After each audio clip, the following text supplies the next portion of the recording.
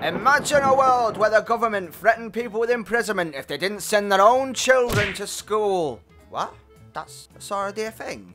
Well, that's fucking stupid. Well, at least the government doesn't have controlled monopoly on the education system. Are you fucking joking? Well, at least studies show that this model is undoubtedly effective in both quality and cost. Fucking dick! Not to worry though, boys and girls, it's not all doom and gloom. It's not as if exposure to hundreds of dysfunctional, abusive and traumatized children on a daily basis is gonna have long-term adverse effects. So grab your shit-packed lunch and cheap knockoff shoes as I tell you why I hate public schools. So it's lunchtime and you're with your mates minding your own business trying to get a sneaky peek up some girl's skirt when some big cunt walks into you with his elbow.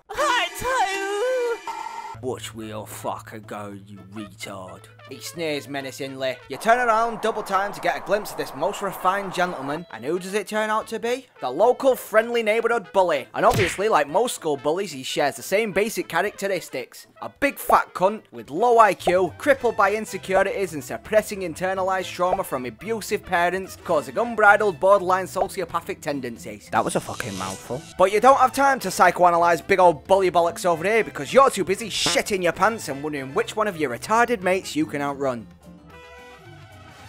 Now, out of all the outdated or ruddy dog shit subjects that are taught in schools, women's studies, nothing quite reaches the prestigious level of utter retardation more than RE. Essentially a subject about all the different fairy tales that people across the world shove down their children's throats, Catholic priests very much included. No other subject emotes such tenacious defiance from the students during class more than religious education. Not only is the subject a pathetic attempt to spread the virtues of multiculturalism and tolerance, but the teachers themselves are often the most inadequate, feeble, and disenfranchised waste of taxpayers' monies that I've ever had the misfortune of meeting.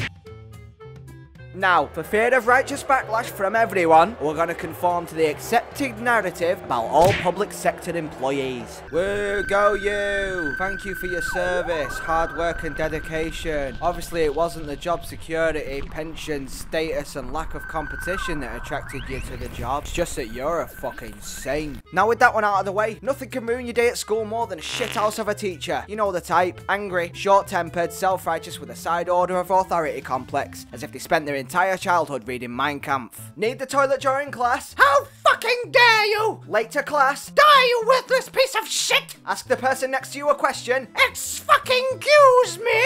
I'm the one speaking here! I am the center of the universe! If I catch you speaking again, I will cut your fucking bollocks off and feed them to you, you little cunt! Oh, I'm sorry, you old decrepit, saggy-breasted wench. I completely forgot the part where I had any choice to come to this shitty school and get taught by mine fucking Führer. You know how all government programs are synonymous with brutal efficiency and are backed by comprehensive studies? Of course you fucking don't. Homework is to quality as feminism is to equality. If school was a government, then homework would be MP living expenses. If homework was a porn star, it would be called... Well, I think you get that fucking idea.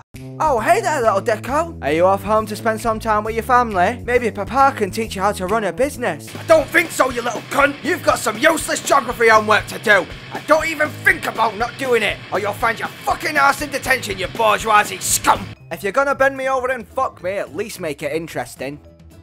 With public schools being the zenith of creativity that they are, you're probably thinking to yourself, but Dicko, surely you can't conceive of any unfavourable comments towards the actual classes themselves. And to that I would say, go fuck yourself. So instead of just outright lampooning them, I've taken a moment to create a suitable advert for the Department of Education to use for free. You're welcome. Do you have a particular passion? Want to hone your craft in one particular area? Want to learn important skills such as self-knowledge, philosophy, and logic? Tough titties, motherfucker. You're going to learn upwards of 10 subjects, most of which will be fucking useless to you, and half of them will be taught to you with about as much enthusiasm as an 8 AM call girl on Babe Station. But wait, there's more. You're going to be set in a small, grey, suicide-inducing classroom with around 30 other souls who are slowly slipping into a coma. All the while, the single teacher is hanging on by a thread, dreaming about their pension as they sap the curiosity and imagination from the class and use it as energy to counter the early onset aging caused by socialized edumacation.